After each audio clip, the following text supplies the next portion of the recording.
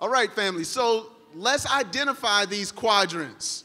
So what we have here is our 4 different quadrants. We have here least difficult to implement and least impactful ideas. We call this quadrant, these ideas that land here, we call them distractions.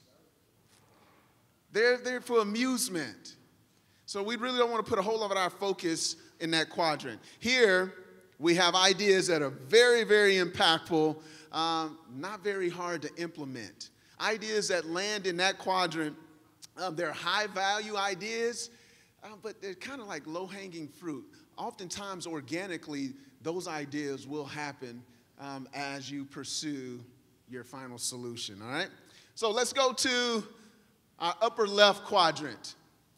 These are the ideas that are super hard to, well, if you have them way at the top there, very hard to implement, but not very impactful in this quadrant here. We call these luxury ideas.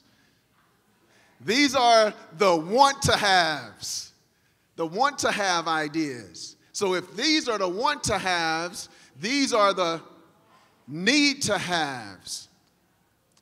In the upper right quadrant, these are what we call our strategic quadrant. But listen, I'm asking you all not to only focus on this quadrant in selecting your ideas. I would say let's focus in this area for our final 2, maybe 3 ideas that I want you to take to prototyping, all right?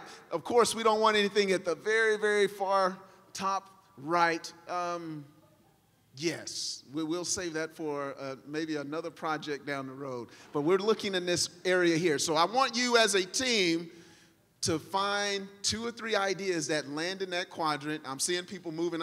Don't cheat my process.